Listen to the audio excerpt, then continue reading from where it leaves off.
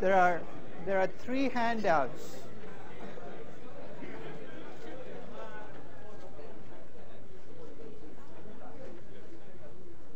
There are three handouts wending their way around across the room, so make sure you get all three. If you don't, not a big deal. You should be able to download the PDF file right off the website. Okay? So one says syllabus, the second says projects, and the third is kind of the notes for the first two or three, or the first two sessions or so. Okay? So first let's make sure you're in the right class. This is valuation, I think. Okay? And there's a little bit of a history to this class. This class actually has been around only 5 years, at least on paper. But about 26 years ago when I came to NYU, I wanted to teach a class on valuation. And I talked to somebody in the department who'd been around a long time, and they said, don't do it. There isn't enough stuff in valuation to teach a class. And you know what? In the mid-'80s, that was absolutely true. I remember in my MBA, we spent, I think, all of 2 hours on valuation. And all I learned was the Gordon growth model. You've seen that model? It's a stable growth dividend discount model. It's cruel and unusual punishment to turn people loose there saying, hey, you can value companies using a Gordon growth model. So in '86, when I came in and said, I want to teach a class on valuation, they said, don't do it. And they offered me a different class. It's a class called Equity Instruments and Markets. And I'll make a confession. I am not that interested in either instruments or markets. And I'm not even sure I'm interested in equity. It's kind of tough to teach a class where 3 of the 4 words disappear and all you're left with is and.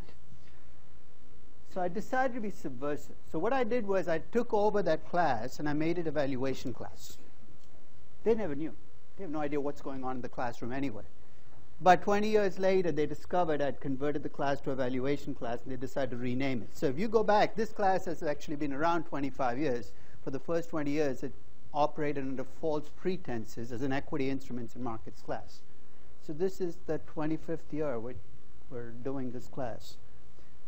So if you're not interested in valuation, this is not the place you should be, because all we're going to talk about is valuation, valuation, and more valuation for the next 15 weeks. So let's get the show on the road. This particular semester, I don't have any TAs, partly because there isn't anybody within 20 miles of me who is a student at Stern who's taken this class. I've had actually people offered to be TAs or in the class. And I think that's kind of a touchy scenario, right? You're the TA for the class and in the class. So I have no TAs, which basically means if you have a question on this class, you either have to talk to somebody else in the class or you have to find me. So let me give you the clues as to how to find me. My office is right upstairs, 996 in this building. Okay? I've listed a phone. I used to list a phone number. I've taken it out because I never answer my phone, so it's kind of pointless leaving it in there. The best way to get in touch with me is to email me, so my email address is there. And my office hours are just before this class, 9:45 to about 10:20, and just after this class. But I'm going to make a very strange suggestion. If you have a question about this class, trying to find me during office hours is probably the worst time to ask a question because other people will have administrative issues. So if you have a question about this class, then the fair game principle applies. Those of you in my corporate finance class remember the fair game principle, right? Does somebody want to remind me what the fair game principle is? If you find me, I'm fair game. So the name of the game for me is for you to not find me. Actually not. I'm around most of the time. You can find me Monday through Friday. I keep academic hours. You know what those are? I come in when I want. I leave when I want. I kind of come in a little late, around 10, so don't try to find me at 8. I'm not here. And definitely don't drop by my office after the sunset. I'm gone. I'm like a vampire. If I'm around here, I might change form. So best thing to do if you have a question is find me outside of office hours. I'm usually around. Knock on my door if the door is locked. And if I'm in, I will open the door. I will answer your questions. Okay? So let's talk about this class. When I say valuation, different things float into people's minds. And for most people, when you say valuation, the first thing they think about is valuing stocks. As an investor, that's what this class is about. That's part of what this class is about, but it's more than that. Okay? We're going to look at valuation through lots of different lenses. In fact, I'm going to categorize all of the valuation models and metrics and approaches you see out there into 3 broad buckets. The first bucket I'm going to call intrinsic valuation. We value an asset based on its specific characteristics, its growth, its risk. So you value an asset based on its fundamentals. Discounted cash flow valuation is one manifestation of intrinsic valuation. So we're going to start with that because that's going to lay the foundation for how we think about valuation. Then we're going to move on to what I call relative valuation, but a better name for it is probably pricing. You know the contrast between valuation and pricing? When I ask you to value something, you have to value it from the ground up. If I ask you to price something, what's the easiest way to price it? Let's say you have US Open tickets to this Friday's US Open. You want to sell it. You're trying to figure out how much to ask for those tickets. What do? What's the best way to price those tickets? You could try to value those tickets, but it's kind of pointless, right? So what are you going to do? You're going to StubHub and see what other tickets in that same section are said. This isn't rocket science.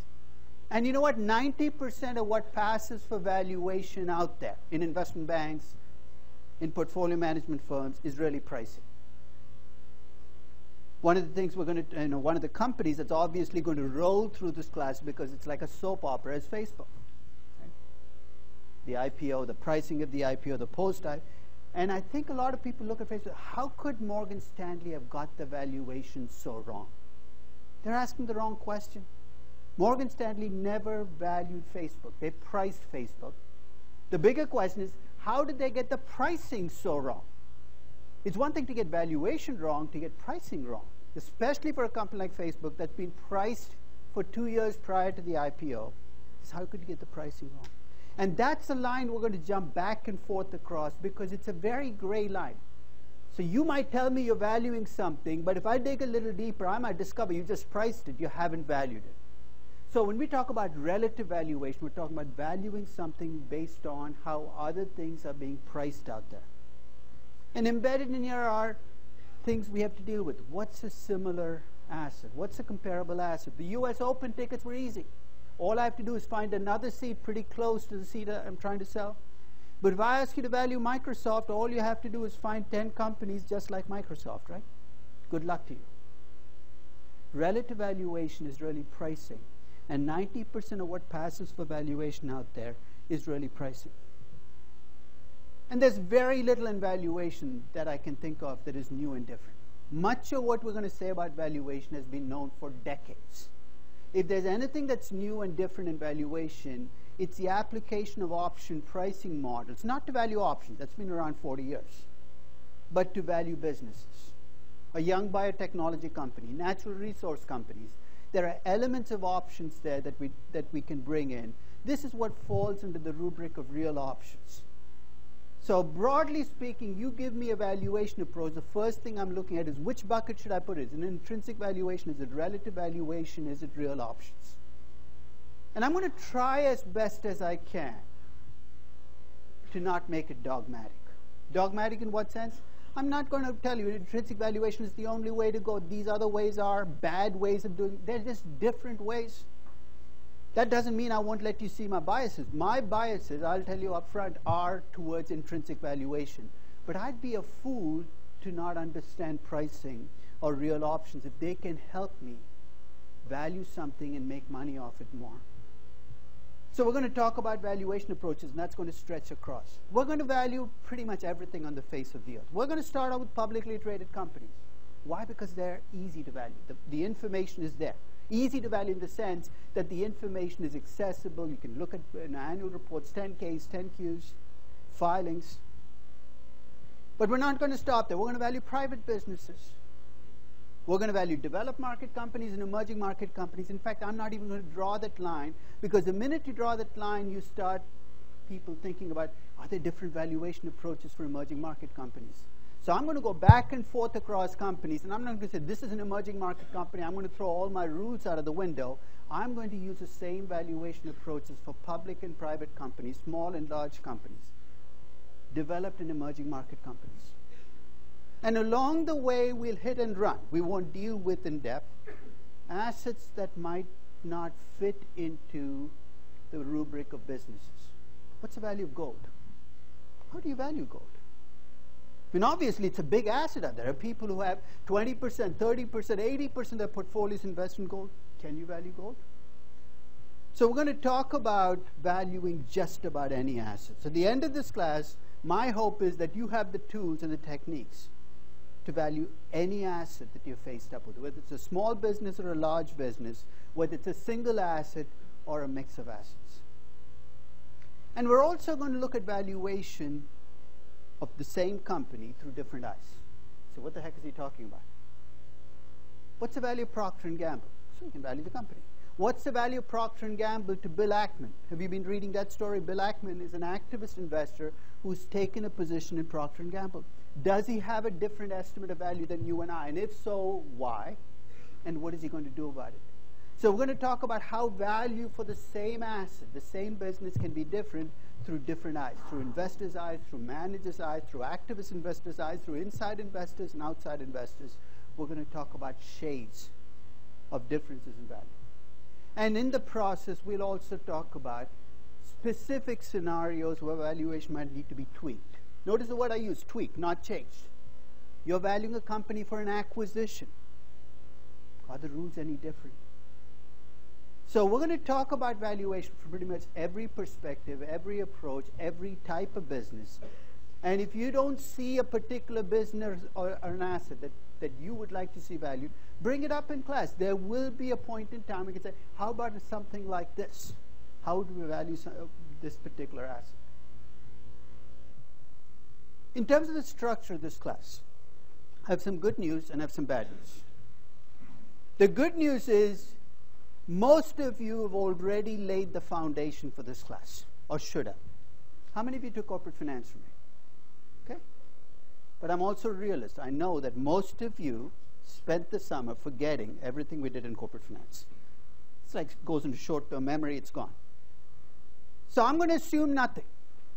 So if you remember all of corporate finance, the bad news is the first third of this class will seem like review, and it is.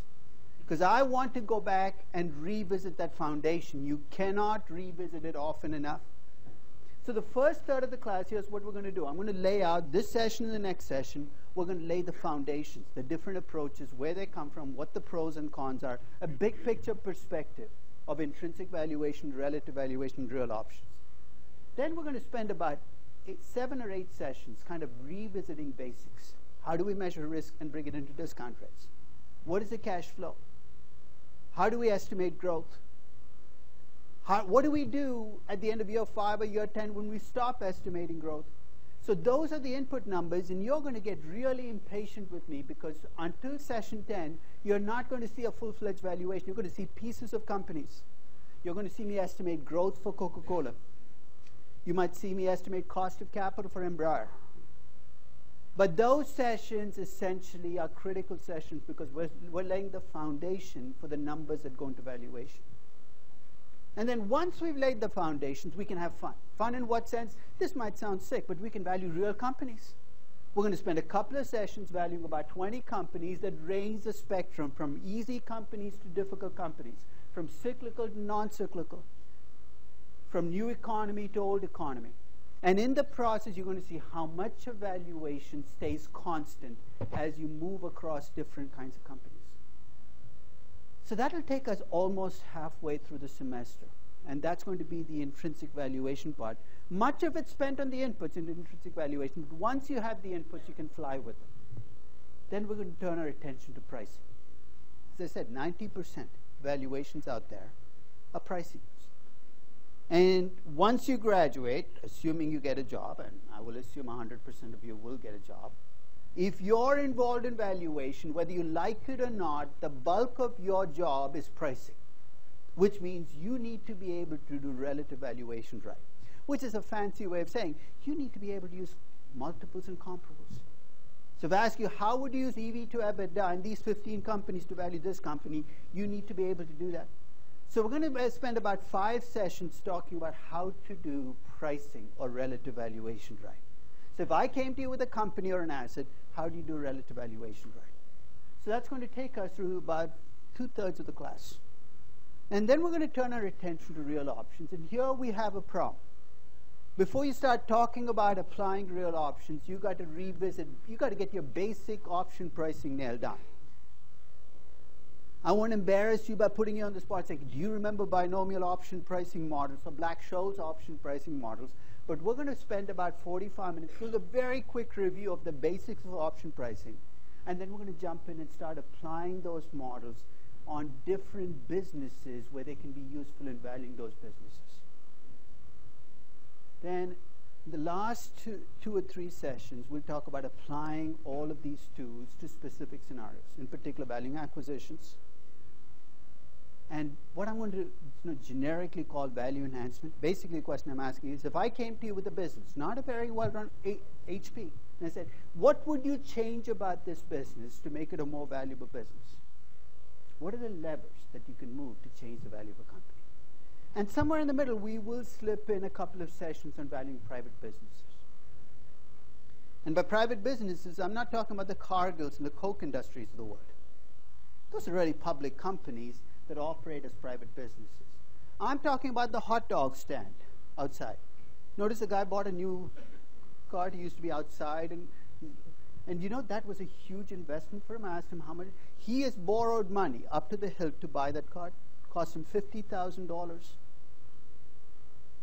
What is that hot dog stand worth? Now that he has 6 other stands that seem to have come out of nowhere that try to sell exactly what he sells, is the value of his hot dog stand less or more? So we're talking about businesses, from really small businesses to really large businesses. But we want to talk about what's different about valuing a small private business where you might be the owner. It's a little late for pre-season prep, but you have the weekend to catch up, right? There are only 3 things that I need you to know to get this class under your belt. First, I need you to be able to read accounting statements. I don't care whether you can do debit credit accounting. Frankly, I can't do debit credit accounting. It bores the heck out of me. But I want you to be able to read a financial statement. I need you to be able to tell me what the difference is between operating income and net income. What goes in them? So it's really, when I talk about accounting, I need you to kind of have the basics of financial statements nailed down. I have a very quick primer of about 7 or 8 pages on the items that I care about in a financial statement. So you can go and read that primer if you want. But if you have your accounting book, kind of scan through it. Because this is something you're going to run into all through the class. Why? Because our raw material for valuation comes from accounting. I'm going to dump on accountants all through this class with no shame at all. But the reality is I am dependent on accountants supplying me with the raw data to value companies. If I don't understand accounting statements, I'm going to be in big trouble. Second, basic statistics. Basic statistics in the sense of if I give you a distribution, you can give me the key statistics for that distribution. Again, being able to read statistics is more critical than being able to do the statistics itself. So if I gave you a regression, can you make sense of what that regression is telling you? Because again, it's a tool we're going to draw on in valuation all through this class. And finally, very basic finance. Very basic finance in the sense, can you do present value? See, I'm a second-year MBA. Of course I know present value. I know you've worn out that PV button on your calculator, but can you really do present value? Okay? So I want you to think about what goes behind that present value button and think about what you need to learn about, because ultimately valuation is a huge present value problem. If you have trouble with the present value of an annuity still, you're not quite ready to kind of take the next step. So go back and review basic present value. And if you've forgotten all of corporate finance, kind of very quickly review at least the big parts of corporate finance. Okay? Big parts in the sense, how do you measure risk, capital budgeting, capital structure, dividend policy, kind of scan through it. Okay? Now I'm going to harass, just as I did in corporate finance, but I'm going to give you a planned harassment schedule, so you know exactly what harassment will happen every day of the week. Okay? So Monday and Wednesday are, of course, class days. And here's how every class will begin outside of this one. Every class is going to begin with a quiz. freaked out already, right? Don't worry, it's not a graded quiz. So it's a quiz. It'll cover the material we're going to do in the class. It's kind of backwards, right? Basically, what I want to do is get your priors on the table before we start talking about the concept. Because much of this is common sense, and you're going to be amazed at how much you figure out even before we talk about it. So every class, we're going to start with a 5-minute pre-class quiz that will cover the material for the class. Here's what the rest of the week will look like. Every Tuesday for the next 14 weeks, I'll put a valuation up. I'll tell you what's coming for the next 3 weeks. Next week, I'm going to put up my valuation of Facebook from last week. So put up my valuation. It's not just a number. I'm going to put up my Excel spreadsheet with my assumptions. And I'm going to create a shared Google spreadsheet. And here's what I'd like you to do. Again, no, it's not graded. You can choose not to do it. I'm not going to kind of hold a gun to your head. Okay? But it's a 5 or 10 minute exercise. I want you to go into my spreadsheet. So you don't have to reinvent the wheel. Take a look at my assumptions and disagree with me. So I don't like that growth rate. I don't like that discount rate. I don't like... No, whatever it is you disagree with me, enter your numbers, come up with your valuation, enter it to the shared spreadsheet. I'd like to see 160 valuations of Facebook on that shared spreadsheet next week. The week after, I'm going to put up my valuation of the iPhone franchise. This is to kind of synchronize with the iPhone being released. Last week, I actually valued I put it on my blog for those of you who read my blog. I valued the franchise at about $300 billion. And I have a spreadsheet there. I want you to go in and make your assumptions about the franchise. So each week I'll put up a valuation. And you're going to say, that's not fair. We haven't done the class yet. How are we going to do these valuations? Initially, here's what's going to happen. You're going to look at a number and say, well, I don't feel comfortable changing that number. So you're going to tweak my numbers. Not very much. You're going to make sure that you stay pretty close to my number, because then if you're wrong, I'm wrong too. And that's always a consoling factor. As you go through this class, your confidence should build up. That's what valuation is about. Feeling confident enough that you can say, look, I think this business is worth more or less than what the rest of the market does, and I'm willing to do something about it. But that confidence doesn't come from you coming in here and me talking to you, but from you doing these valuations. So every week for the next 14 weeks, I'll put up a valuation. As we go through the semester, let's see if the valuations get richer. So it's going to be almost valuation by committee as we go through, and we'll see what that consensus number looks like as we go through this class. So every week you'll see a valuation will come out on Tuesday. Wednesday, of course, is a class. Right after the class, I'll send out what's called a weekly challenge. Again, it's not graded. You can choose not to do it. You can choose to do it. Okay? What this will do is it'll take the topic for that week that we covered and kind of take it one step further. To me, the test of whether you can do valuation is whether you can take all those concepts that we talk about in class and kind of extend it into places where the answer might not be clear. So the weekly challenges kind of stretch you. They stretch you in terms of, do you really get it? You might get the material, but can you use it? Can you apply it to answer this question?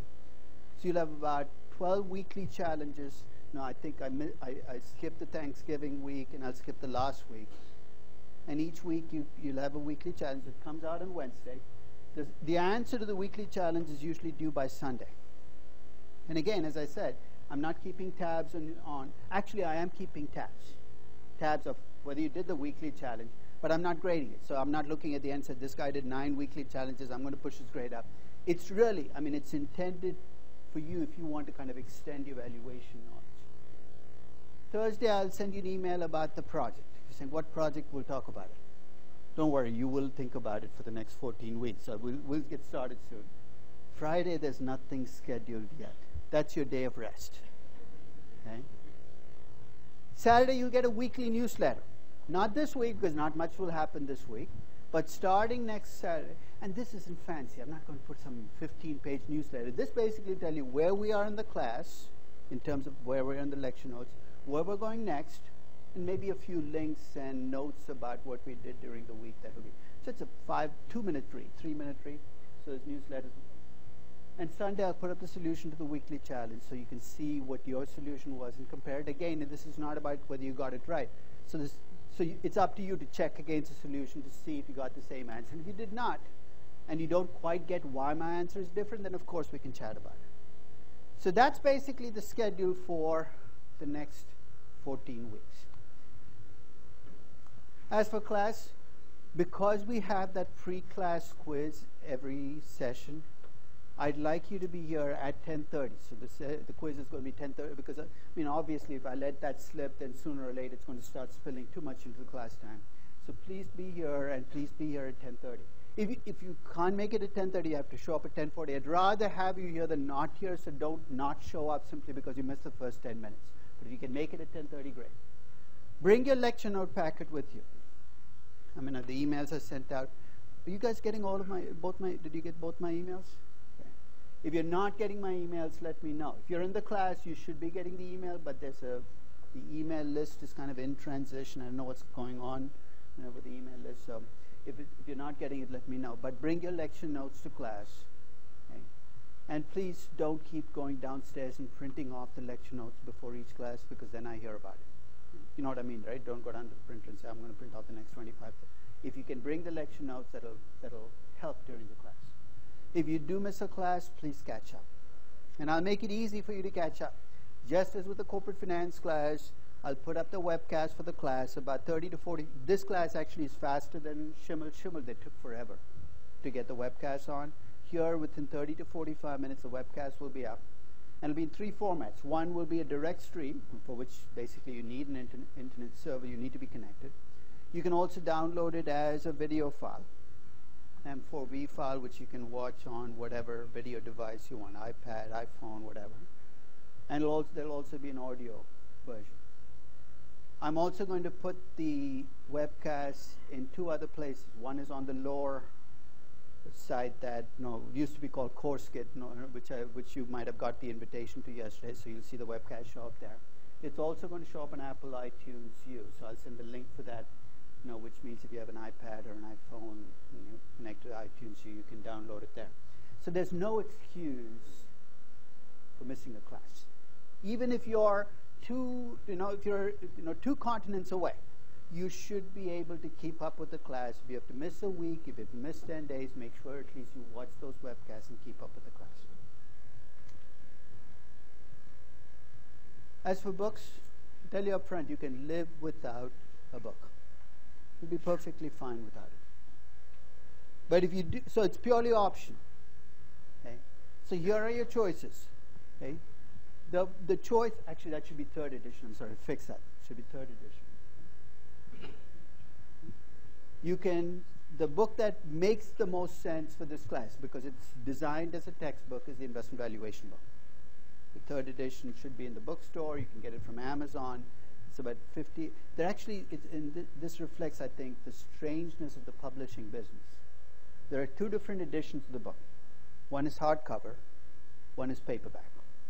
Now, from a common sense perspective, which one do you think should cost more? Hardcover, right?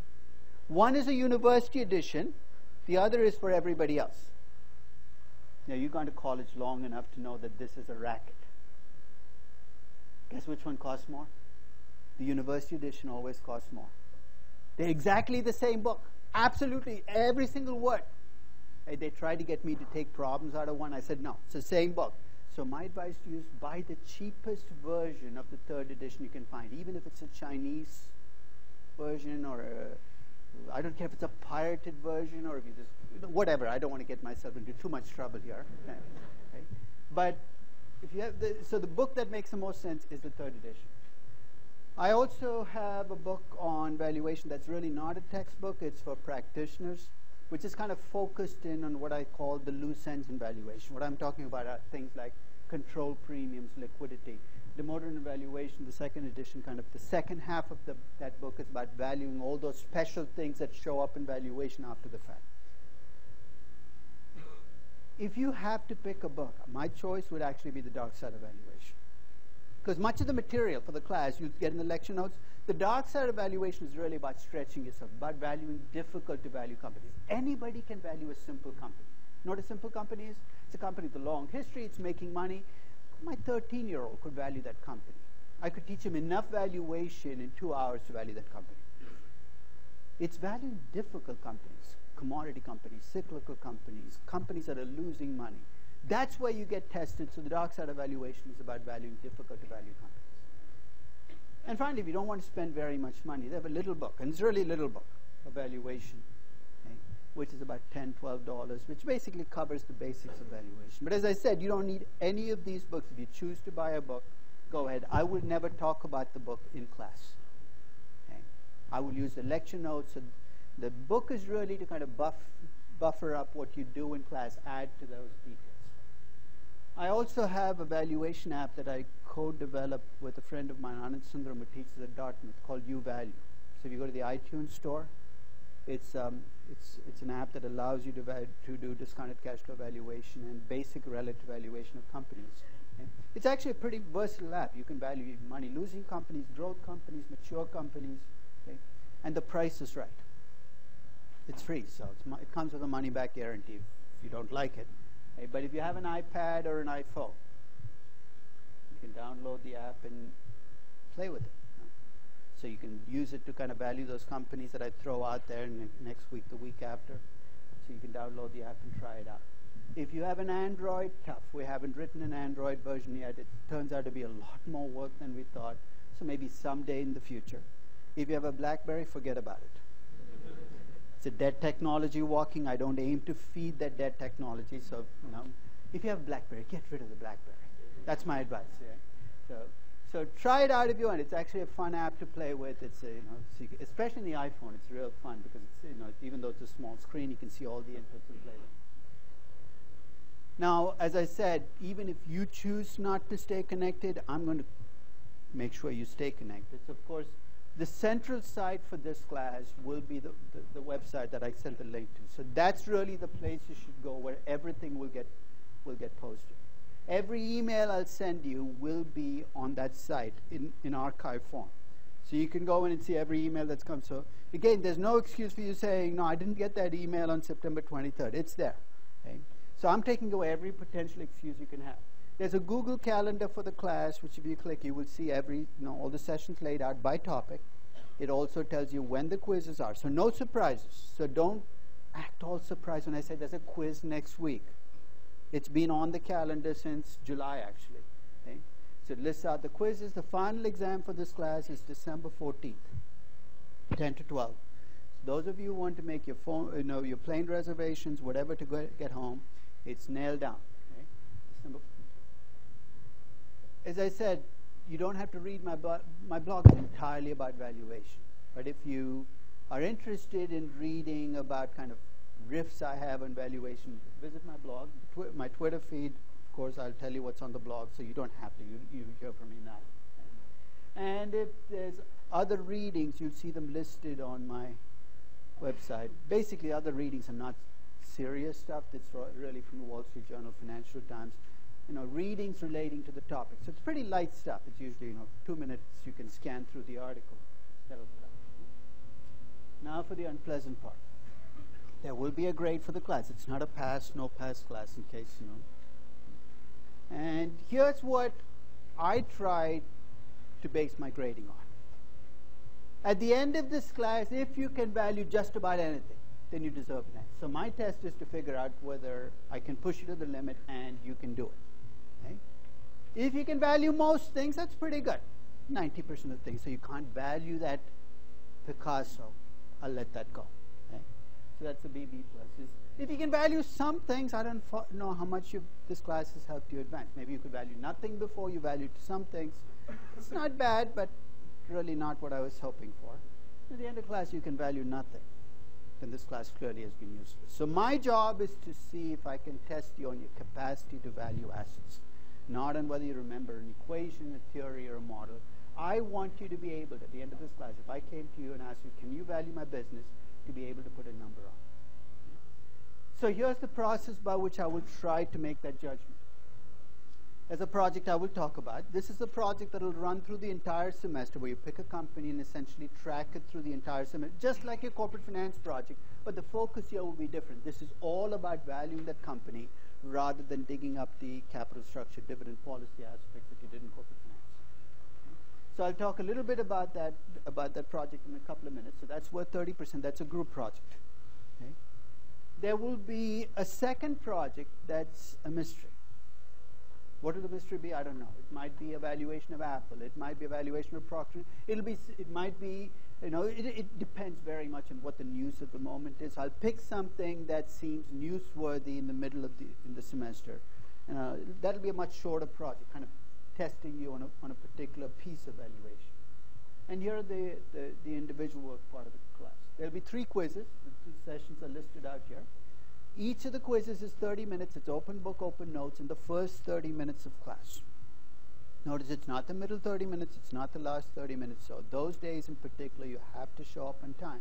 Otherwise, you'll miss a chunk of the quiz. And the quizzes will basically be non-cumulative. They'll cover the previous 7 or 8 sessions. So they'll kind of take you through the class. The final exam, of course, is cumulative. It'll cover everything in this class. It'll be a 2-hour final. So that's about 50%. That's going to basically be 60% of your grade. 40% comes from your group projects. Those of you who are in my corporate finance class know the quiz rules, but you seem to forget them even while you are in the corporate finance class. So I want to be very clear about what the rules of the quiz are so that nobody's confused. First, because of the size of this class, there will be no moving quizzes. So basically, the quizzes will be in the days designated. There will not be any surprises. All quizzes will be open book, open notes. You can bring in as much stuff as you want. You can bring in all 4 of my books. They're not going to help you at all. But if it makes you feel more comfortable, do it. Right? Each quiz is worth 10%. If you have to miss a quiz for good reason, know the good reasons are, right? You're sick. Your spouse is sick. Your children are sick. Somebody in your country is sick. No, that's no.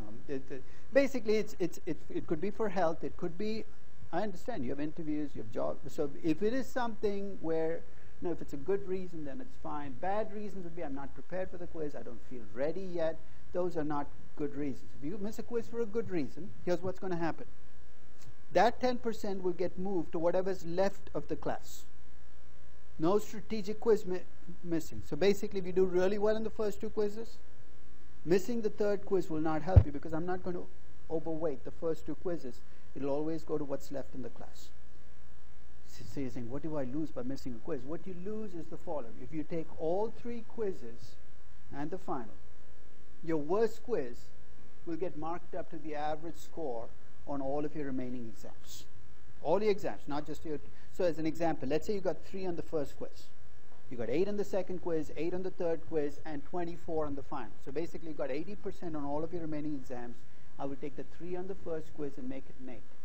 So that's the option you get if you do all the quizzes. So my advice to you is, if you can do all the quizzes, do them, because that'll give you that one, I won't even say freebie, but one quiz where you can get that jump. And the degree of the jump will depend on how different that quiz is from the rest of your quizzes. As I said, there's no TA, so I've never used a TA to grade quizzes anyway, so I will grade the quizzes, I do give partial credit, I do make mistakes. If I screw up, bring the quiz in, I'll fix it. Okay. You can bring calculators to class, that goes without saying. For the moment though, no laptops, no iPads, no device that can be connected, for an obvious reason. If you can connect the device, I have no way of controlling security, so I don't know who you're talking to, what you're talking about. So as long as it's not a connected device, you can bring it in, which basically means it's your pen, paper, or calculator. There'll be nothing there that requires tremendous math, so we should be okay. Any questions on the logistics of the class? Okay. Let's put the... Let me talk a little bit about the group project. And before I do that, though, on a couple of things about the group. The groups, you have to pick your own group. So start looking around and thinking about the people you want to work with and also the people that you don't want to work with. And those lists should be starting to build up in your mind if you've been around. It's first-year experience. You've worked in groups before. So pick your own groups. That way, if the group doesn't work, you can't blame me. So I'm not going to assign anybody to your group. I'm not going to assign you to anybody's group. So if you can't find a group, let me know, because I'll do the same thing I did in corporate finance. Know what I did? Basically, I'll create an orphan list and put you up for adoption. And if the list gets long enough, then you can create your own group out of the orphan list. So whatever needs to happen, so you will ultimately find a group. There'll be one grade per group, so please don't come in and negotiate and say, I did all the work in the group, can you give me an A, and all the rest will be. It doesn't work that way. Everybody gets the same grade. That's the way life works. I know that there'll be an unequal amount of work done within a group. That's the nature of this process. Nothing you can do about it. And the quizzes and exams, basically, the rules were laid out. So let's move to the project, and very quickly at least list out what the project is going to be about.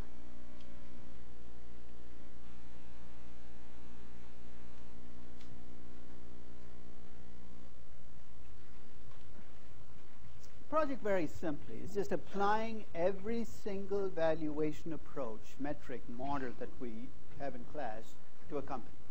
So here's what I'd like you to start thinking about right now. Think about a company you'd like to value.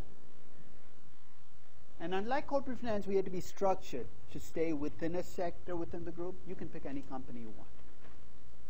So if you're interested in Facebook, don't worry about me valuing the same company. It doesn't matter. I might value 35 companies, and one of those companies might be yours. It shouldn't matter in the least, because 20 people can value the same company. They're not going to come up with the same answer. So here's what you're going to do. You're going to start with a group. Each of you is going to pick a company. So let me be very specific. If you have a group of 5, you'll have 5 companies. If you have a group of 7, you'll have 7 companies. Okay? Try to keep the group size to a size that you can live with. Okay? I think once you get to about 7 or 8, you're hitting the upper end. If you get to about 3, you're starting to hit the lower end. So decide for yourself whether it's 4 or 5. My guess is 4 or 5 is probably the optimal size for a group. But I'll let you make that judgment. Here's what's different about this group project as opposed to the corporate finance project. The corporate finance project, you picked the company, and basically there was nothing due till the very last day of class. I harassed you all the way through. Where are you in the project? But I never checked in on where you were. That I've discovered is a terrible mistake for second-year MBAs. Because somewhere in the middle of the semester, you check out sometimes. So sometimes to keep that from happening, I'm going to require that a portion of the project be turned in midway through. Not for grading, but for feedback. And I'll talk about which portion. The discounted cash flow valuation of your company, I'd like to see on October 26th, but the final project is due on the last day of class, which is December 12th, but it's due at 5 p.m. The class is actually 10:30 to 12, but at the end of that day. Here's the only constraint I'm going to impose within each group. So if you have a group of 5, each of you can go pick whatever company you want, as long as you meet these constraints, and they're not difficult to meet. At least one of you has to pick a money-losing company. Why? Because I really don't think that you've learned to do valuation until you valued a money-losing company. Because all the standard levers don't work with money-losing companies. At least one of you has to pick a money-losing company. At least one of you has to pick a company with high growth potential, either in revenues or earnings. At least one of you has to pick a non-US company and value it in the local currency. No cheating. No picking an ADR and doing it in US dollars. I want you to deal with risk-free rates in rupiah and rupees and reais and pesos. So I want you to value the local currency. And there's got to be at least one non-manufacturing company. It can be a financial service company, it can be a retail firm, whatever. So this is if you have a group of 5, somehow you've got to meet these constraints. You're saying that takes away 4 out of the 5? Not necessarily, right? If you can find that one unlucky person in your group and give him the money-losing, high-growth foreign service company, you got the whole thing nailed down. So keep that aside for that last person who wants to join your group. You say, okay, you can join my group, but this is what you have to do. But I'll tell you something, there are no boring companies to value. But the more challenges you face in valuation, the more you learn out of the process. So my suggestion is think out of the box. Think about a company you'd really like to value that might present challenges. Okay? So, and if you have no idea what companies are losing money and what companies have, of course you can do your own homework, go to Capital IQ, do screens. I just did the screens yesterday on Capital IQ on all companies globally that have negative net income and negative EBITDA. The last 12 months, so if you go into my website, you'll actually see that entire Excel spreadsheet with the money-losing companies or high-growth companies. You're not constrained to stay with just that list. But if you want to start with that list and kind of scan through that list looking for an interesting company, then you can go ahead. Once you pick the company, you are going to do a discounted cash flow valuation of that company. And my advice to you it is, don't wait till we're in session 12 to do it. Do it in process while we're going through in class. So when we talk about risk-free rates in class, which will be session 3 or session 4, try to get a risk-free rate in your local currency. When we talk about equity risk premiums in session 5, try to come up with an equity risk premium for your company. When we talk about cost of equity and cost of capital for companies and how to estimate them, try to do that for your company. When we talk about cash flows, try to estimate. So as we go through each input, try it out in your company. First, it'll cement what we talk about in class. Second, it'll make your final valuation much easier to do. Because by the time you get to session 10 or 11, you've got all the numbers nailed down. And don't feel queasy about switching companies, because once you've done it with one company, repeating that process for another company is not that complicated. So you can switch companies if you want, so you're not stuck with the company you picked up front. So what I'm trying to do is, rather than spend the next 5 weeks tormenting yourself about what the right company is, pick a company right away, start working on it, because you can always change companies midstream. You're not stuck with that company. So what you're going to do is do a discounted cash flow valuation. You're going to send me the Excel spreadsheet with your DCF valuation on October 26th. That's all you're going to send me. No big detailed write-up. What I will do is I'll go through your Excel spreadsheet with a diagnostic sheet. Basically what I'll do is I'll put comments on inputs that I either don't get or I think are internally inconsistent. See, what's he talking about? One of the things I'm going to emphasize in this class is, if you gave me a valuation and said, is this valuation right? I can't answer the question. Because who knows what right is? Your estimates could be different from mine about revenue growth and margins. But if you ask me, is this valuation internally consistent? I can answer that question. What I mean by internal consistency is you want a valuation that is not at war with itself. Your assumptions about risk, your assumptions about growth, your assumptions about reinvestment have to be internally consistent. So if you tell me your company is high growth, but you tell me it gets there without reinvesting any money and low risk, I'm going to ask you, what's the magic in this company? How is that pulling it? So that's what that mid-semester Excel spreadsheet will allow me to do, is give you some feedback on these two numbers don't seem to go with each other. So don't expect feedback like, I think your revenue growth is too low. Because this is your company. You know more about your company, or you should, by the middle of the semester than I will. So I'm going to defer to you on inputs, but I'm going to point out to you inputs that don't seem to be consistent with each other. Once you've done your discounted cash flow valuation, which will be somewhere in the middle of the semester, then I'm going to ask you to value a company relative to its sector. You know what I mean by relative to the sector? So I'm saying you have a software company. Does it look cheap given how other software companies are priced out there? So this is where you get to try out multiples and comparables. And essentially you're going to do a relative valuation to the sector. Then I'm going to follow that up by asking you to value a company relative to the entire market. You say, what's different about that? Let me ask you a question. Can you have a company that looks cheap relative to its sector and expensive relative to the market? Let's take an example. Let's say you valued LinkedIn. What's the sector it's in? Social media companies, right? You could tell me that LinkedIn looks the cheapest of the social media companies. But then when you compare LinkedIn to the rest of the market, it could be much more expensive than the rest of the market. It's a different question I'm asking you. So I'm going to ask you, is your company cheap or expensive relative? It's a different perspective on relative valuation. Then when we get towards the 12th or the 13th week, I'm going to ask you whether you can try an option pricing model in your company. And the answer is going to be, for many of your companies, no, it doesn't work for my company. But for some of your companies, there's going to be a piece of the company you can value using option pricing. So by the time you get to the 13th or 14th week, you should have at the minimum 2 valuations of your company, and potentially more than that. Right? You could have a discounted cash flow value for your company, a relative value for your company, maybe a real options value. With relative value, maybe you could have a value with a price-earnings ratio, an EV to EBITDA, price-to-book ratio, which are all different. So you might have 6 different valuations, all of which are different, and all of which are different from the price. So I'm going to ask you to make up your mind. Now that you have all these numbers for your company in front of you that you've come up with, and you have a price at which you can buy this company, would you buy this company or sell this company? Notice no middle grounds. No weak buys, semi-weak buys. Maybe I'll think about buying. Buy or sell. That's where this process is leading up to, is that final judgment. And at that stage, you're going to come to me and say, which valuation should I use? My discounted cash flow valuation or my relative valuation? I'm going to turn the question back to you. You did these valuations. You have to make this decision. Which one of those valuations do you feel more comfortable with? And I'm not going to prejudge you, force you to do the intrinsic valuation. That's going to be your choice, given what you feel about your own valuations. So that's what the big project is essentially run through the semester, applying every single part of valuation that we'll do in class. As for the mystery project, it'll have to stay a mystery till I kind of nail it down. But when it's ready, I'll kind of let you know. So it'll be after the, maybe 10th week or 9th week, somewhere in there, you'll get the note from me.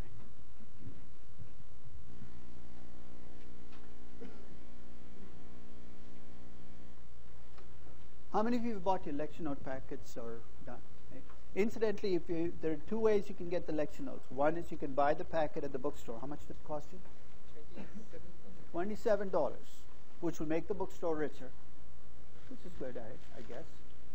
Or you can download it as a PDF file and either print it off, or if you have an iPad or something, you can, if you want to save paper, that's fine. So there are two ways. So you don't have to buy the lecture notes. You can download them, but make sure you have the lecture notes in some form with you.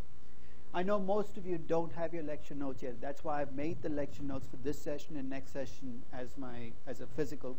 These will be the last physical packets that you will see. You get that quiz at the start of every session. I'll make it, but this is the last big packet you'll see. So that introduction valuation is going to cover the rest of today's session and the second session. So here's what I'd like to use this to do. I'd like to use this to lay a philosophical foundation for how I think about valuation, why I do valuation, and how I see these different valuation approaches. As I told you, when I came here 26 years ago, I wanted to teach a valuation class. And when I first started teaching valuation, I made the mistake of assuming that everybody else was as interested in valuation as I was, which I've discovered in hindsight was a terrible mistake, because most people don't believe in valuation. By most people, I include most people who do valuation for a living. So I'd like to start off giving you the reason why I do valuation. I do valuation to fight the lemming in me. You heard of lemmings? Became famous or infamous in the 1950s when National Geographic filmed the most amazing sight. They filmed thousands of big, ugly, rat-like creatures gathered together on a cliff, run right off the cliff into an ocean, and commit collective suicide. Maybe it's urban legend, but it's a pretty good legend, right? It's fun to visualize that happening. Now, I don't know why they went off the cliff into the ocean, but let's do some virtual imagery to see what went on. And see why the first lemming did it, right? It's going too fast. He couldn't stop, off the cliff into the ocean. Incidentally, these guys can't swim. That kind of seals the deal. Dead. Second lemming, too close. The first guy off the cliff too. I'd like you to put yourself in the shoes of the very last lemming in that group. I know lemmings don't wear shoes, but hang in there with the analogy anyway. You're running as fast as you can towards a cliff. You've seen your entire tribe disappear off that cliff. I would think you'd have second thoughts about what you were just planning to do. Your left brain, right brain, whatever part of you is rational, saying, stop, stop, stop, don't do it. But then you hear this voice, and you know what it's saying? They must know something that you don't. Remember those 7 words in investing. They must know something that you don't. They're the 7 most deadly words in investing. You know when you hear it? Let's say you sit down to value Apple. The most successful stories of the last decade, right? Stock that has gone up 60-fold. So you sit down to value Apple, you come up with $250 per share. What's the stock trading at right now? $660, right? So what's your rational side saying? Don't buy that stock, right? And then you hear this voice. They must know something that you don't. It speaks in a monotone. Don't ask me why. But when you hear that voice, magical things start happening to your valuation. Know what I'm talking about? Your growth rates start to go up. Your discount rates start to go down. 250 becomes 300, 350, 400, 450, 500. And you're not going to stop till you get to 660. Don't fight it. There's a lemming inside each and every one of you dying to get out. Let it out. In fact, you can divide the whole world of investors into 3 groups of lemmings. The first group I call proud lemmings. I'm a lemming and I'm proud to be a lemming. You know who I'm talking about? They call themselves momentum investors, but it's pretty much the same thing, right? What do? They look for a crowd and they join in. You're buying, I'm buying. You're selling, I'm selling. Why are you buying? I don't care. I can't even imagine going up to somebody and saying, I'm a momentum investor. Might as well say I'm a lemming and I'm proud to be a lemming. The second group I call Yogi Bear lemmings. Any of you watched that movie, the Yogi Bear movie that came out like 2 or 3 years? It was an abysmally bad movie. But I went to watch it anyway. Why? Because Yogi Bear used to be one of my favorite comics when I was growing up. And I still remember his favorite expression. He said, smarter than the average bear. Yogi Bear lemmings think they're smarter than the average lemming. You know what they want to do? They want to run with the crowd till the very last moment. At the very last moment, just as they get to the cliff, they want to veer away. They get all the upside of momentum and none of the downside. Admit it, you're tempted. You say, I'm smarter than the average investor. I know where the cliff is coming. In case you're tempted, I'd remind you of the immortal words of Stanley Druckenmiller. He used to be George Soros' portfolio manager. And he got fired in 2000 for making a big bet on tech stocks that went bad. So the press conference, one of the reporters gets up and said, Mr. Druckenmiller, why did you buy all those tech stocks? Did you think they were cheap? He said, no, we knew they were overpriced when we bought them. So why did you buy them? Because we thought we could get out before the correction hit. He used some baseball terminology, but you can convert into lemming terminology. He said, we thought we were in the top of the 8th, when in fact we're in the bottom of the 9th. If you have no idea what I'm talking about because you don't follow baseball, here's what he was saying in lemming terminology. He said, we thought we were 5 feet away from the cliff when in fact we were 3 feet past the cliff, at which point you turn and say, oh my God, it was back there. The problem with trying to be smarter than the average lemming is you don't know where the cliff is coming. Don't let anybody tell you different. That's why after every crash, what do you hear? Could see it coming all that time. I knew it was going to happen. Then how come you never mentioned it? You're on CNBC every day for those 5 years? Slipped my mind. After the fact, it's always obvious.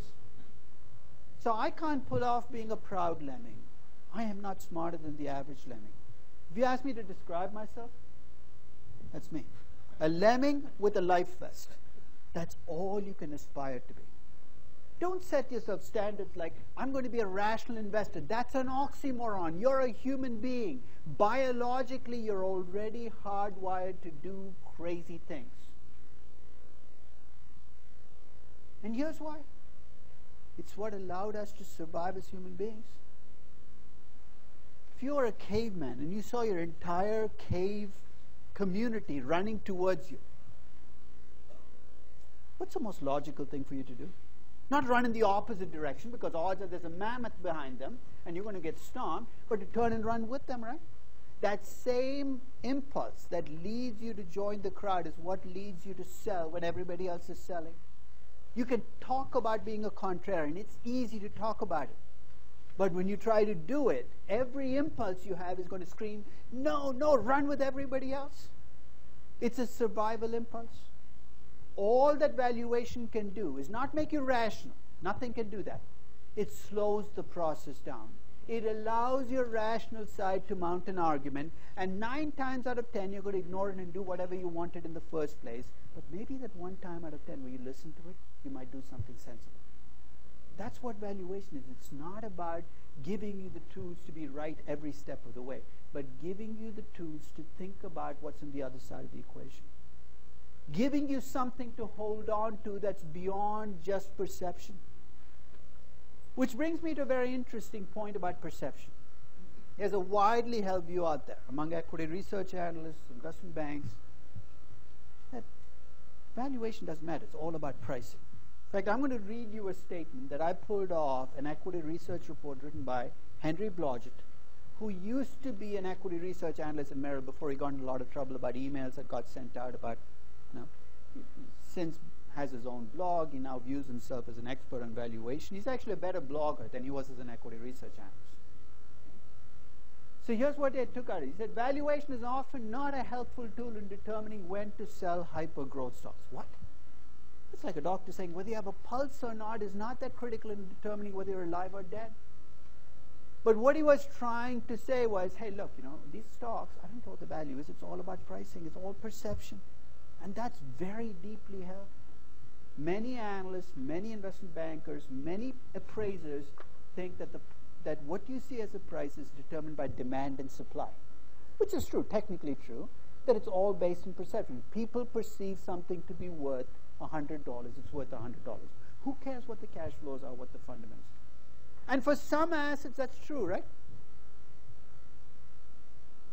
Last year, the Munch painting, the screen sold for $120 million. Now if I ask you, is this worth $120 million? I mean, that's entirely based on perception. If tomorrow I woke up and say, terrible painting of a strange person screaming, it gives me nightmares, I'll pay $10. There goes the value, right? So if you're talking about collectibles, about paintings, perception might be all that matters. But if you're buying an asset with cash flows, whether it be a bond, a stock, or a business, your perceptions have to meet up with reality, right? You can perceive whatever you want about Facebook's future, but the reality, if it doesn't deliver, is going to win out. So the point I'm going to make repeatedly through this is there's nothing wrong with pricing assets based on what other people are paying for them, but when that price starts to conflict with reality, you've got to keep your eye on that reality, because sooner or later it's going to win out. So when you think about prices, it's true, perceptions matter. Perceptions affect prices, but there's an underlying reality. What we're trying to do in intrinsic valuation is grapple with that underlying reality, even if it makes us uncomfortable. This is the postscript, the same stock on which he said it's not that helpful to look at valuation, that Internet Capital Group was trading at $3 1 year after his equity research report. There was an underlying reality there, which is there's no business model ultimately shows up. As you watch Groupon's, the Groupon fiasco unfold, you're seeing that potential conflict between what people perceive and what the underlying reality is. So here are some very basic misconceptions about value that I want to set to the side before we start delving into valuation matters. Here's the first one. The first big misconception in valuation is when you do valuation, you're some kind of scientist looking for the truth, that you're an objective analyst. It's widely held, right? You know what feeds into this? We sit in front of computers. We feed numbers into models. And after a while, we tell ourselves, hey, all I'm doing is entering numbers. There's no bias here. It's all the numbers. Let's be honest about this. There are no unbiased valuations. Each of you is going to pick a company, right, sometime in the next week. And you've already in your mind have a sense of what you think you're going to find. Don't fight it. It's reality. So if you pick Facebook, it's already because you've decided that it's vastly overpriced or vastly underpriced, and odds are you're going to find that out to be true at the end of the semester. I'll give you a story to kind of bring home how much bias can drive valuation. I valued Microsoft every year since 1986. That was the year of their IPO. Every single year I've done a valuation of Microsoft. Every single time that I valued Microsoft, I found it to be overvalued. You name the price, I found it overvalued at that price. $2, $5, $7, $10, $15. Strange, right? One of the great success stories of U.S. equity markets over the last 50 years, I wouldn't have touched it one step of the way. Now, I could give you access to every single valuation I've done, and you could dig through those models looking for clues as to why I found Microsoft to be overvalued, but to be looking in the wrong place.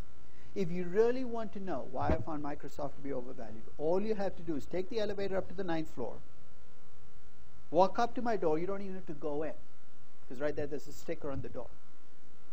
The sticker is a sticker of an apple. You walk in and it's completely resolved. Every computer you see around me is an Apple. I've been an Apple user since 1981. To me, Microsoft has always been the Darth Vader of technology. Let me be specific. Darth Vader in episodes 4, 5, 6, not not Anakin Skywalker Darth Vader, but Darth Vader. And every time I sit down to value Microsoft, all the bad thoughts about Bill Gates, and I have lots of them, come bubbling up to the surface. Because in valuation, you constantly come to forks in the road. If you don't believe me, you're going to come to these forks. Here's the first fork: high growth or low growth. Now value Microsoft, that's a no-brainer for me. Who'd buy this rotten product, low growth? High risk or low risk? One virus away from blowing up, high risk. And by the time I make my choices and I get to the end of the process, guess what? I find Microsoft to be overvalued. And the more biased you are at the start of the process, the more your valuation is going to reflect. Let me add to that proposition, though. You tell me who pays you to do a valuation and how much you get paid. I'll tell you which direction the bias is and how much the bias is. Let me tell you a story to bring this home. So about 20 years ago, a company called Lynn Cable, obviously a cable company, and AT&T had this option to buy 49% of Lynn Cable at an appraised value. So a publicly traded company, AT&T had the option to buy 49% of that company at an appraised value. So time for the option to be exercised comes about. AT&T goes out and hires Morgan Stanley. So you guys are going to be Morgan Stanley. Your job is to value that 49% so I can buy it. So you work for AT&T, the buyer. Lynn Cable goes out and hires Lehman Brothers. I'm sorry to do this to you, but think of yourselves as pre-bankrupt Lehman Brothers. And you're valuing the 49% so I can sell it. So you work for the seller, you work for the buyer. Two investment banks go to work on the valuation. Same company, same point in time, same information. One comes back with $105 per share. The other comes back with $155 per share. Now, who do you think came back with $105 per share? You did. Why? Because you worked for the buyer. You did your job. You came to the low ball number. You came to the high ball number. And of course, you'd have 50 pages to back up your valuations. In fact, the numbers were so different, they decided to call in a third investment banker. Why settle for 2 fees when you can have 3, I guess? And they call in Wasserstein Perella. I'm going to say something incredibly harsh about these guys, but I mean every word of it. These guys couldn't value a $20 bill in a brown paper bag if you put in front of them. They were masters at inventing multiples that nobody'd seen before. Enterprise value to cash in the bag multiple, 3.3. And before you know it, you'd be paying $66 for a $20 bill and say, I feel good. That was a bargain. But if you're Wasserstein Perella, you're right in the middle there. You don't want to piss off either side too much. That's actually a finance term. What's the safest place for you to be? 105, 155? You want to go to 130, right? I'm going to let you in a little secret in valuation. Don't let it out of this room. If you're ever asked to value something, never, ever, ever come back with a nice round number. Don't tell me the target price is 40. Tell me it's $38.87. It's amazing what that second decimal will do in terms of creating an illusion. You actually know what you're doing. People say, I'm not asking this guy questions. It's got the second decimal point nailed down. When in doubt, add decimals. In Excel, this is unlimited. You go 10 decimals, 15. The intimidation factor is overwhelming. What I'm trying to say is in most valuations, the value gets set first, the valuation follows. People decide what to pay, then they go looking for a justification for what they've already decided. It's not the way it's supposed to work, but it's reality. And the more bias you load into this process, the less point there is to doing valuation. What's the most biased process of all? I'll give you a clue. Some of the biggest valuations come out of this process. It's acquisitions. It's the most screwed up process you can think about. And here's what. You're my investment banker. I come to you with a question. I'm thinking about doing a deal. Should I do it? So basically, you grind through the numbers, and you can give me one of two answers, right? You can say, no, the deal looks too rich, don't do it, in which case, what do you get? The undying gratitude of my stockholders, but try paying bonuses with that. Or you tell me, yes, the deal makes sense, in which case you make $100 million. This is like asking a plastic surgeon, is there something wrong with my face? What's he going to say? No, you're perfect? Listen, their nose looks too big, its cheeks look too... if your business comes out of finding something, of course you're going to do it. I think valuations and acquisitions are a waste of money and a waste of time. You know what the value of a target company is? It's whatever you've decided to pay for it plus $10. Why do we go through this charade of actually grinding out numbers to come to that conclusion? But that's exactly what happens when you add bias to the process. What killed equity research in the 1990s, and they still haven't recovered yet, I'm talking about sell-side equity research, the equity research you see from the investment banks, is they took a process that was already biased. Why was it biased? You're an equity research analyst. You're going to track 12 companies for the rest of your life. That's already a depressing thought. And you put a sell recommendation on a company. Guess what's going to happen? They're going to cut off all communication. They're going to shut you out. So already you have a process where as an equity research analyst, you're going to be more biased towards buys than sells because you've got to follow these guys for the rest of your life. In the 1990s, what was added to the process was equity research analysts were asked to bring an investment banking business in conjunction with being equity research analysts. I call it the Jack Grubman effect. You're taking a process that's biased and make it even more biased. Of course your valuations are going to suffer. I do valuations, but I see other people's valuations a lot more than I do my own. For every valuation I do, I see 10 valuations that other people do. Whenever I look at somebody else's valuation, before I look at the numbers and dig through the assumptions, I ask two questions. Who did this valuation? Who paid them to do this valuation? In other words, I'm getting a sense of what the bias is before I look at the numbers. It's going to tell you a great deal more about how much you can trust that valuation than anything you might see in the numbers. So try that out. For the next few valuations you see, ask yourself, who did this valuation? What do they gain out of this valuation? Because that's where the bias comes from. Second big misconception about valuation. If I do a good valuation, I'm going to get the right answer. When does this get started? When you're about 5, right? When you go to school for the first time, the teacher comes and puts a sheet of paper in front of you. 2 plus 2. You get 4. Congratulations, you got the right answer. You did everything right. You get any answer other than 4. You must have screwed up. You got the wrong answer. And this gets drummed into you all the way through school. And God help you if you become an engineer or some kind of quant person, because then you get 5 more years of input-output. If you do things right, you get the right answer. And then you become an engineer. You discover they don't pay you that much. You come back to business school. How many recovering engineers are there in this room? So you pick a company and you expect input-output. If I do things right, I get the right answer.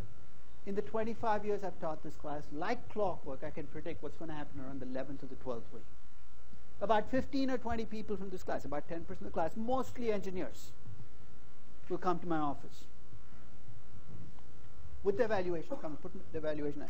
I'm done with my valuation. Could you take a look and tell me whether I got the right answer? I don't even take a look at the valuation. I take it and give it back to them and say, look, I don't know what the right answer is. And you can see their faith in the system start to crack. So you're teaching this class, you don't know what the right answer is? Think about it. If I knew the right value for every company, why would I be teaching this class? There are far more lucrative things I could be doing, right? And you can see this group splintering at that stage. Half of them cannot deal with the fact that there's no right answer. So you know what happens to them? They become fixed income people. I mean, let's face it, it's a lot more comfortable sitting there with a bond, right? The maturity is given, the coupon is given. You have to worry about defaulters, but it's all in the denominator. The other half says, this is kind of fun. If you don't know what the right answer is, I can never, ever conclusively be wrong. Think about it. It's one of the great things about valuing equities. You can never, ever conclusively be wrong. You pick a stock, it goes down 31 years in a row. You know what you're going to tell me? Not a long enough time horizon. Or if it goes bankrupt, the system got in the way. That Lehman buy that you put out in 2007 would be looking great right now if only the system hadn't got in the way. I think it's a lot of fun not knowing what the right answer is, but then maybe I'm sick. There's a selection bias here. Equity valuation is not for everyone.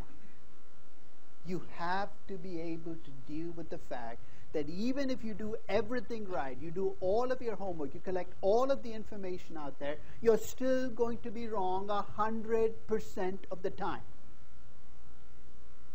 But here's the consolation prize. All you have to do is be less wrong than the rest of the market. It's a very different threshold. So what I'm trying to say is don't, at the end of evaluation, don't beat yourself up saying, I'm uncertain about this number. Guess what? It's not just you. Everybody's uncertain about that number. All you can do is make your best estimate you can with the information you have at that point in time. And one of the great ironies in valuation is the more uncertain you feel about the number, the greater the payoff to doing valuation. What am I talking about? Let's face it, you're going to be much more comfortable valuing Con Ed, a regulated utility where you know pretty much everything that's going to happen for the future, than you are valuing Facebook, right? So if I compare those two valuations in terms of precision, valuing Con Ed or Procter & Gamble is always going to give me a more precise answer than valuing Facebook. Then ask yourself a follow-up question. If somebody else were valuing these companies, how comfortable would they be? And the answer is, anybody else valuing Con Ed or Procter & Gamble is going to be just as comfortable as you are because they see the same things. And most people valuing Facebook look at that uncertainty and they don't even try. They give up. I'll wager that for every 100 investors who owns Facebook right now, including all of those institutional investors, 99 of them have absolutely no idea what the value of Facebook is. So how are they making their judgments? You know what they're doing? They're looking over their shoulder to see what everybody else is doing. That's why you get these complete panic attacks. That same equity research analyst who told you that Facebook was a great buy at 38, same guy, is now telling you it's a terrible stock at 18. Why? Because he's looking at everybody else and how they're behaving. This is that ultimate beauty contest, where essentially rather than gauging what the stock is worth, you're making your judgments based on what everybody else is doing. And for young growth companies, companies where there's a lot of uncertainty in the future, most people don't even try. So if you can try and come up with a number, even if it's an estimate that is going to be wrong, you're 90% ahead of everybody else in this game because most people are not even trying. So don't measure the quality of evaluation by how precise it is. I'll give you the tools for actually coming up with the precision of evaluation. But I'm not going to judge you just because you have a big... if you're valuing a Greek company, guess what? Your valuation is going to be incredibly volatile. It's not your fault. Tell yourself that. It's not my fault. It's not my fault. You cannot make uncertainty go away by building a bigger spreadsheet or going for more information. Uncertainty is something you have to deal with and make the best judgments you can. Which brings me to the third and final misconception about valuation. If I make my model bigger, it's going to get better. And it's so easy to build big models now, right? You sell spreadsheets, you can build macros, you can put a crystal ball on top. And God help you if there's a team in the basement whose job it is to build models for you. You know what I'm talking about? This is Geek City.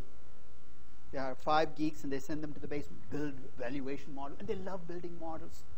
They write macros on top of macros on top of macros. Inputs come in, they never leave. The model starts with 15 inputs, 25, 30, 50. Before you know it, they have a model to value a company that requires 85 inputs. 2 things happen with these models. One is what I call input fatigue. If you've ever done valuation, you know exactly what I'm talking about. I'll tell you when it'll hit you. It'll hit you about 11 o'clock, 11 p.m., not 11 a.m. on a Saturday night. You're still at your desk. You're getting ready to shut everything down and go home. You're finally done. Your managing director comes and puts a 10K on your desk. I want this company valued on my desk first thing tomorrow morning. Why? Sunday morning. It's his trial by fire. He wants to see how much you really want this job. Part of you wants to exercise your option to abandon. I won't describe this option, but it's deeply satisfying when you exercise it. But they're deeply dissatisfying months afterwards. So you think about it, but then you remember the car, the rental, all the stuff you have to pay. You say, okay. And you sit down with that in-house model to value this company. You get to the 10th input. The clock strikes midnight. You're not Cinderella. You look down, there's 75 more inputs to go. Your stomach drops. Then you look at the 11th input. Says, what was the inventory 5 years ago? Part of you wants to go look it up, but that part's too exhausted to get out of the chair. The other part of you prompts you by saying, enter a random number. Let's move on. It's amazing how quickly the random numbers roll out, right? And the scary thing is when the output comes out, it all looks the same. That number you toiled hours over and the random numbers all swim together. And here's another little secret in valuation. You want to hide your random number inputs? Guess what you should do? Create more detail in your output. Have 500 line items. People have no idea what's random and what's not. So when you see these valuations that run to 35 pages, the question you should ask yourself is, what are you trying to hide from me? Because good valuation should be parsimonious. The second thing that happens to these models is they become black boxes. You feed numbers in, something happens. The number pops out on the other side. I'll tell you a story, and this is going to be the last thing for the class, for the day. About 20 years ago, I remember a conversation I had with an equity research analyst at JP Morgan about a buy recommendation he'd put on a stock. The target price of 85, the stock was at 35. A stock I was fairly familiar with, and I was curious as to how he came up with 85. So I asked him, how did he come up with 85? He said, I didn't do it. So what do you mean you didn't do it? Your name's on the report, it says 85? He said, I didn't do it. So who did it? He said, ValueMac did it. He said, who the heck is ValueMac? He said, that's our in-house valuation model. So what did you do? Sneak into your office in the middle of the night, value the company, and leave it on your desk? But you know what he was trying to say, right? I fed the numbers into this model. Something happened in the model. $85 popped out on the other side. Whenever you see the words, the model valued the company at, in any report, that's what the analyst is trying to say. Look, I didn't do it. The model did it. I sat there, I fed numbers to the model. The model asked me to go get a cup of coffee. I come back, it's already left. So here's my deal with you. You can download any spreadsheet on my website to value companies. You can adapt it, adjust it on one condition. I don't want to see a final report from you saying the Damodaran model valued the company at $55. This is your valuation. Take ownership of it. Models don't value companies. You and I do. So if you're not registered in the class, I have a couple of sheets up in front that I would like you to come and fill out. Yeah?